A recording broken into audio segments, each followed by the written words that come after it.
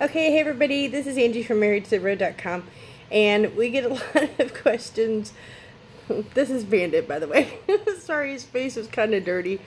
So we get a lot of questions on Instagram and Facebook about our dogs. So this is our newest edition, Bandit. You say hi?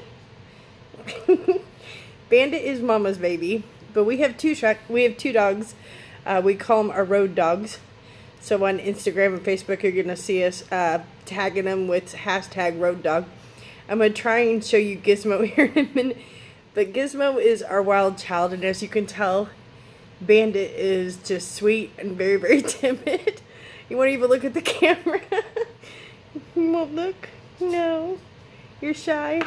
So we have two dogs on the truck, and I know a lot of people think we're crazy for having two dogs, but it's a huge benefit to have two dogs because they keep each other company. You figure we're driving 10 to 11 hours a day, and that's a lot of time that we're sitting in the driver's seat, so they can get pretty bored.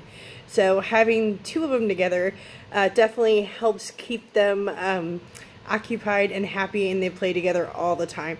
And they really do love the truck. It's so funny. As soon as we start packing up to get ready to go to work, these dogs are all over the place. They're going crazy because they know that it's time to go to the truck.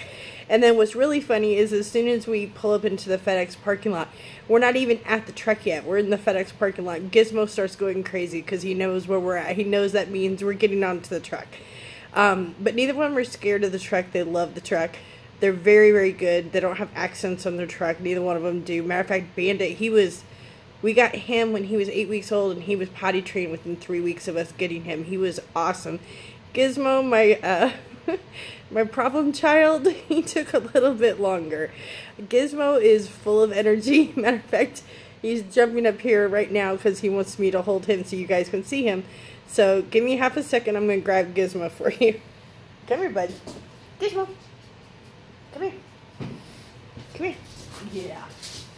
Oh my god, this dog is a beast. Okay, so this is Gizmo. Gizmo.